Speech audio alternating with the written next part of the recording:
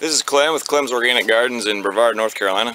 Today is May 14th and I want to show some of my cover crops, and I'm doing an experiment with no-till planting of winter squash. And this is the beginning phases of that. So this is a cover crop of rye. The variety is Rins Abruzzi rye, which is a southern adapted variety that worked out really well.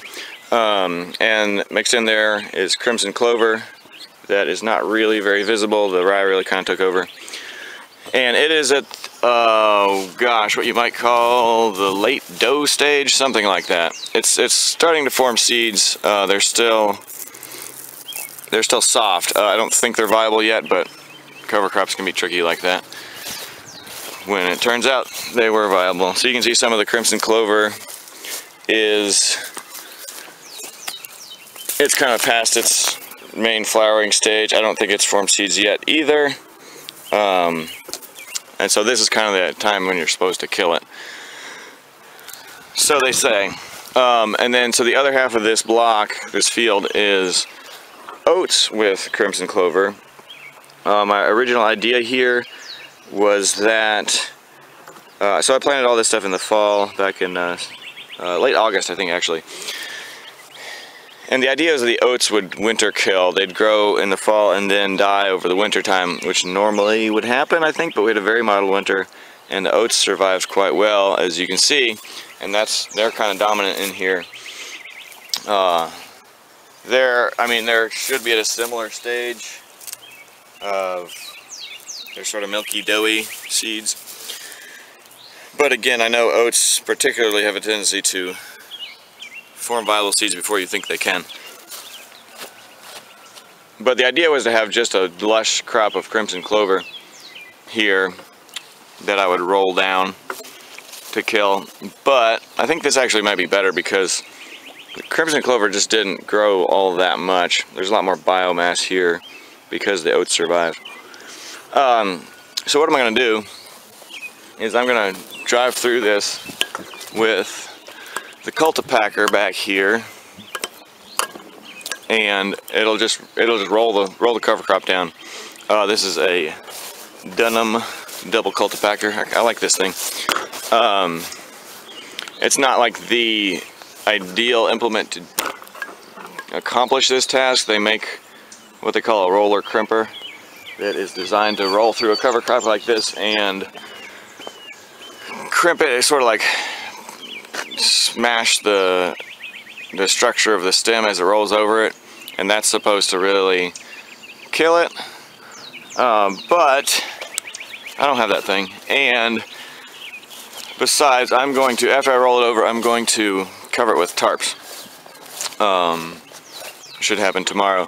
Tarps just like these exact tarps will pull this off of here and move the tarps onto the flattened cover crop here and leave it on there for probably 2 weeks, which should kill the cover crop, whatever didn't get killed by just the rolling.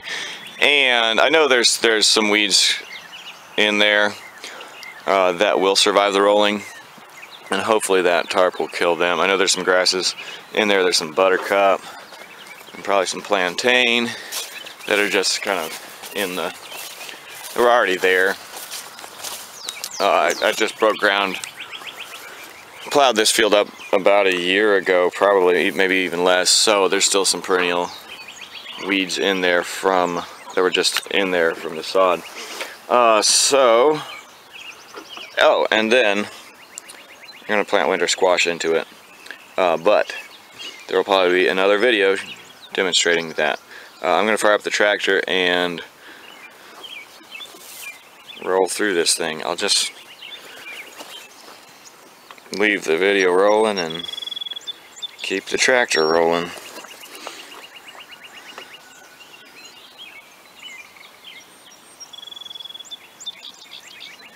That'd be good.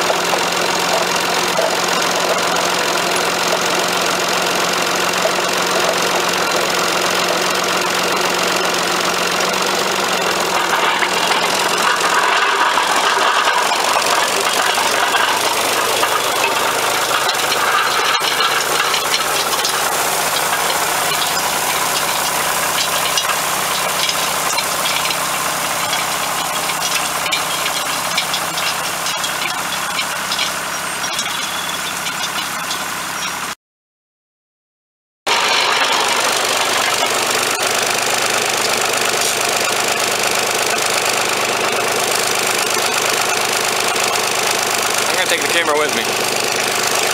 Show you the rest of it.